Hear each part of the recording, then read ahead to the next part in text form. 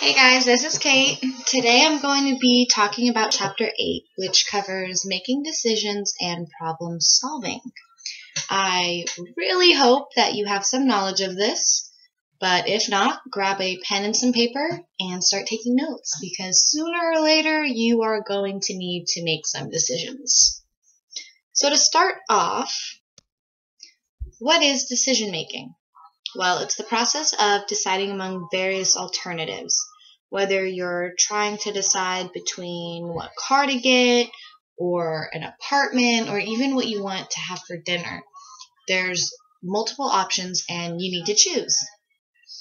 In order to choose, you're going to want to apply your past knowledge, synthesize and evaluate alternatives through reasoning to reflect on a course of action. To make a good decision, map out a strategy for making the choice that is best for you. Every decision can benefit from your systematically thinking through the options involved, which brings us to the power plan. Pretty simple. It starts with P, which is to prepare. Every decision starts with the end in mind, the goal that you wish to accomplish. Identifying the goal that underlines the decision ensures that you make a decision that will actually get you closer to that goal. Crazy, right? So once you know where you're trying to get, you're going to want to organize. Every decision is based on weighing various alternatives. So determining what those alternatives are and the possible consequences is probably the most important and most difficult part of decision making. For many decisions, there are choices beyond the this or that alternatives. And how can you be sure that you've actually considered all the possible options? Well, using the technique of free writing is a great way to do that. Free writing is where you write continuously for a fixed period of time, like 5 or 10 minutes, and list as many different ideas as possible without stopping. It doesn't matter whether they're crazy or not, just anything that could potentially happen. In free writing, evaluating the actual worth of the ideas that you've generated comes later, but you just want to come up with as many alternatives and consequences as you possibly can. Once you've actually generated the extensive list of alternatives, you need to assess them. So first, determine the possible outcomes for each alternative, and then determine the probability that those outcomes will take place. After that, you're going to want to compare all the alternatives, taking into account all of the potential outcomes. Obviously, not every decision requires such an elaborate process. In fact, most of them won't, but when it comes to major decisions that could have a big impact on your life, it's worthwhile to take the time and use this process. Once you've assessed all the alternatives and their outcomes, you need to actually work and make a decision. The reason that important decisions are difficult is the alternatives you have to choose from carry both benefits as well as costs. Choosing one alternative means that you have to accept the cost of that choice and give up the benefits from the other ones. Now, that can be pretty hard. If you find yourself stuck in this, there's a lot of ways to handle it. First, you can give the decision time. Time really does fix everything. You could think of additional alternatives, and that might sway your opinion one way or another. Another thing you could do is make a mental movie and act out the various alternatives. Now, we all do this, especially when you're in the shower pondering life. Just think about what will happen if you choose to finance the $30,000 car instead of buying one that's $5,000 that you aren't going to have to make payments for the rest of your life. Another thing you can do is toss a coin. This really isn't as crazy as it sounds. If you toss a coin, as soon as the coin is in the air, you're automatically going to feel one way or another. And if you don't, Once you see the actual outcome, you're either going to be okay with it, or you're going to realize that that's not actually what you want to do. And the last thing is go with your gut feeling. We really do know best, and call it how you see it. Sometimes our intuition knows more than the rational process could teach us. So once you actually make the decision, you need to evaluate. Did you make the right decision? Even if you spent time and mental effort in thinking through a decision, you still need to consider the results. Even well-considered decisions can end up being wrong, either because you neglected to consider something or because it's changed, either you or the situation. A great quote from Theodore Roosevelt is, "In any moment of a decision, the best thing you can do is the right thing. The next best thing is the wrong thing. And the worst thing you can do is nothing." It's really important to just keep calm and accept the fact that you're going to make wrong decisions. Everyone does. It's only bad if you don't do anything or if you don't learn from it.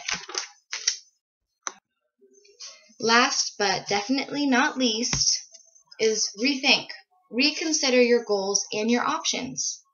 We can get to most places by multiple routes. There's the fastest and the most direct route, and then there's the longer, more scenic route.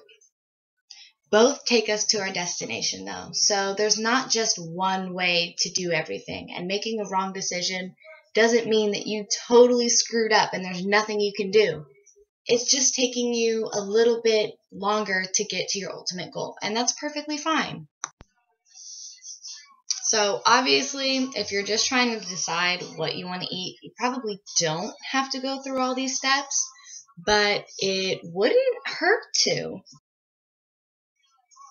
With that being said, SLS is in 20 minutes and you haven't eaten all day. You're starving. Where are you going to go? Taco Bell or McDonald's? Let's say that Taco Bell's closer, but you're going on a date with a girl tonight and might not want to be running to the bathroom every 10 minutes. Taking that into consideration, you might want to go with McDonald's, although I'm not sure if that's much of a better choice. As you can see, even with the little decisions, systematically thinking through the alternatives can definitely pay off in the future. Alright, so going hand in hand with decision making is problem solving and applying critical thinking to find solutions. There's a multitude of ways to do this, and I'm just going to cover a couple. But these are ones that are really applicable and I personally use in my life quite often.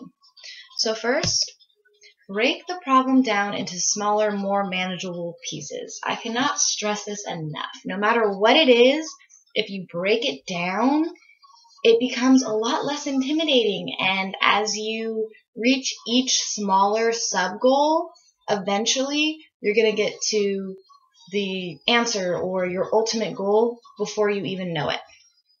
Another thing you can do is work backwards. Sometimes you know the answer to the problem, but not how to get there. And in that case, it's best to work backwards. You can always consider the opposite as well. Problems can sometimes be solved by considering the opposite of the problem you're seeking to solve. For example, to define good mental health, try to define bad mental health. All of a sudden, it gets a lot easier. Another thing you can do is take someone else's perspective. By viewing a problem from another person's point of view, it's often possible to obtain a new perspective on the problem that'll make it way easier to solve. Because of what we've experienced in life, we have a predisposed way of thinking, and that often hinders our ability to solve problems and make decisions in some contexts. So definitely taking another's perspective can be beneficial. All right, so we have gone over a couple ways to solving messier problems in life, but what about smaller, tricky ones? Like this. What day follows the day before yesterday if 2 days from now will be Sunday? Think about it. And also, if you pulled out a pen and paper to take notes, I would definitely write this down. We are going to be asking for the answer in class on Wednesday.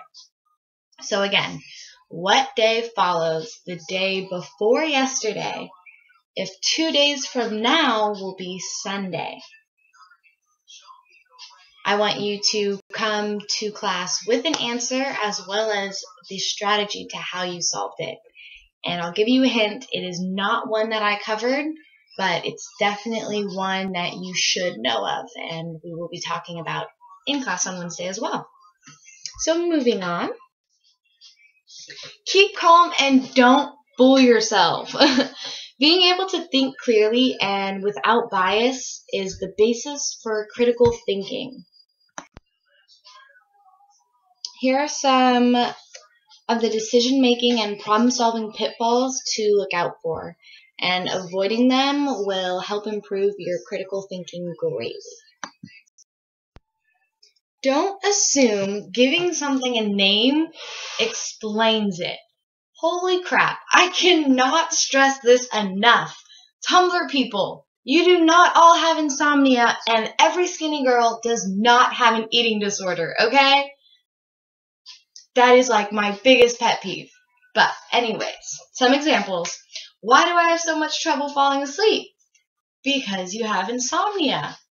No, I'm just going to leave it at no, because I can't with the whole insomnia thing. Why did the defendant shoot those people? Because he's insane. No. There's a lot of reasons why someone might shoot someone. You don't know him, and you don't know what he's been through. Just kidding. But no, just calling him insane does not explain it.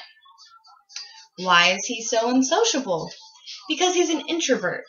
Okay, no. Again, just no. None of these provide an explanation, and assuming that someone really is an introvert because they're unsociable or any of the other examples is so small-minded and definitely a pitfall to critical thinking. Please, please, please, please be smarter than that.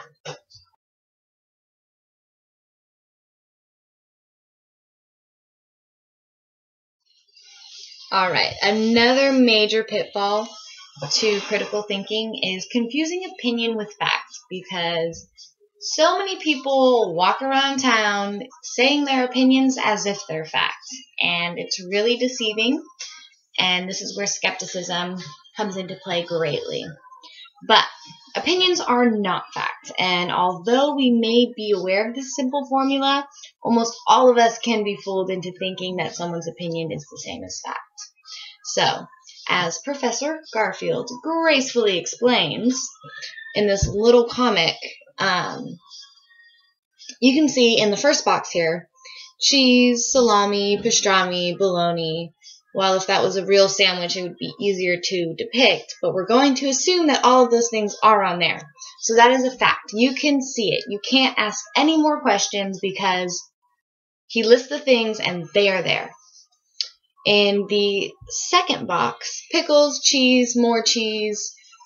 I really don't see pickles there, but again, I'm just going to assume that if that was a real sandwich, they would be there, and that is a fact. They are clearly there. Then he goes on to say, there, the perfect, I think that's 16-layer sandwich, which is ridiculous, but is that a fact? Okay, maybe there are 16 layers, but he says that it's the perfect 16-layer sandwich. That is definitely not a fact. That is an opinion, because you can follow up and say, well, what exactly is your definition of perfect? And then jumping to the last little box where normal. I don't know who that is or what his name is. But this little gray kitty cat over here got an F on his report card, and you can blatantly see the F. So that is, again, a fact.